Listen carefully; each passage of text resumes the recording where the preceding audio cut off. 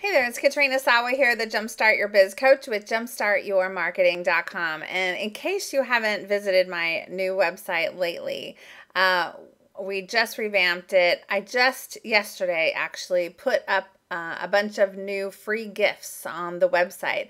I thought you might want to go check it out. And then I do want to share some tips for you on how to start your own live events and what to do with live events, because a lot of people ask me all the time, and I see entrepreneurs in even my local area when I go to networking events, they're holding their own live events and things, and I haven't necessarily coached them on how to do that, and I don't know if they've been getting coached. Some of them have, I think, and some of them haven't, and it shows in their results. So first, if you want to get some free gifts from me, go to jumpstartyourmarketing.com, go to the resources page. There's a couple different resources page. There's one for recommended vendors, which if you need things like shopping carts or email marketing services, you want to go check out what things I recommend, and there's descriptions on what they are and all that. And then there's a page just for free gifts.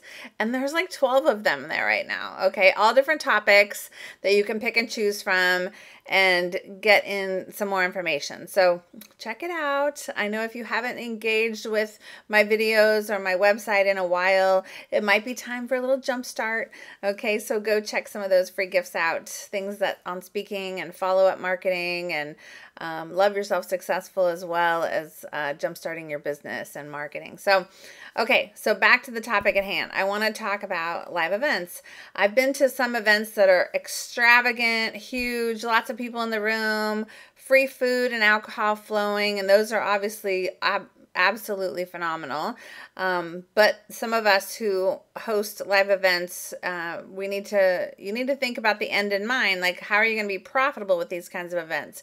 Because we can't always be profitable with providing so much food and beverage and stuff like that, right? So that's one of the biggest killers of someone's event budget, is providing too much food and beverage and or a room block in your hotel, in the hotel you're going to be at, and then getting stuck on the hook because you didn't get enough people to sign up for your event. So that's one of the biggest mistakes that I see people make, and I made it too in the beginning, okay? And I was advised by mentors and people in the industry on what to do at my first live event.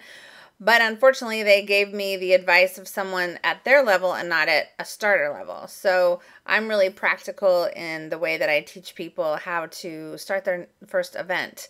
I don't want it to be bare bones nothing, however. Like, we don't want to provide nothing there's ways that you can make it more engaging and also have a really great experience without having to spend a lot of money, okay, and invest a lot of money in your event itself. But there are some things you don't want to not have. Like, you got to figure out what you need for audio visual, if you're going to need a microphone or a projector and a screen and or music, right? Because that can really set the mood and also set the tone of how to position yourself on the stage too, whether it's an actual stage or you're just in front of the room and you don't have that kind of stage set up.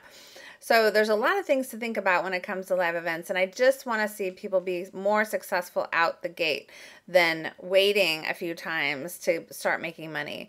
One of the key things that I always ask people when they say, I want to do a live event, I want to have it in like 3 weeks or 6 weeks.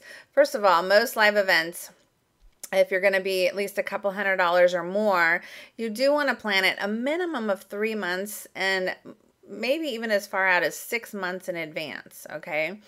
But the thing you want to think about first, it's not the ticket price, it's not where to have it, it's not what the agenda is going to be and what kind of content you're going to deliver. It's what are you selling at the event? What are you going to sell from that event?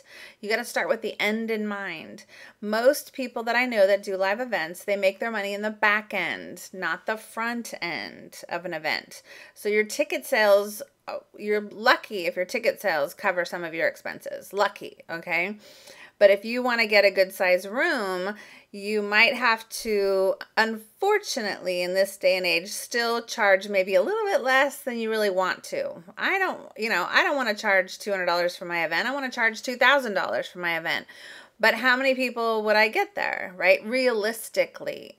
And how much more work would it be to try to sell people into a $2,000 ticket price than a $200 ticket price? It's a lot more work because there's a lot more sales involved. Like, you really have to sell people to charge that. So, you know, you want to look at what you're selling in the back end first. So you may not want to give everything you've got in that workshop. Of course, we want to give great value, great content, but to do a 2 or 3 day live event and give everything and have nothing left to sell is a mistake. So I would love to talk with you more about this. I go over what to do at live events as one of the business models that you can engage in implement in your business at my live events. And my live events are really intimate. They're about 60 people, and you have a chance to meet everybody. People get highlighted in the room. We do hot seats and some spot coaching, as well as really great networking, and we have a lot of fun. And I just would love to invite you to attend my next event, which is in November. So it's only about 6 weeks away, I think, from the time of this video. And it's November 3, 4, and 5 here in Sacramento, California. And it's amazing. It's the event I've been running for, gosh, since like 2010. 2010, I've been running this particular event on and off. I change the different events that I do. But this one is the Jumpstart Your Biz in a Weekend intensive. And we really go through a lot of the different things that are going to make you more successful and a lot more money in your business, from your online presence to your offline presence and your marketing strategies. I go through 10 to 20 different types of marketing strategies, about 15 different types of business models. I don't just give you one way to do it. I show you a bunch of different ways, and then we rationalize which ones work for who in the room, so that you know you're picking the right business model, the right strategies to really get your business off the ground, that ones that feel comfortable for you, but also are going to sell and help you make the money that you really want to make. So join me at the next one. Go to livebigevents.com, livebigevents.com. It's all about building a bigger life the way you want it on your terms, and I will see you there.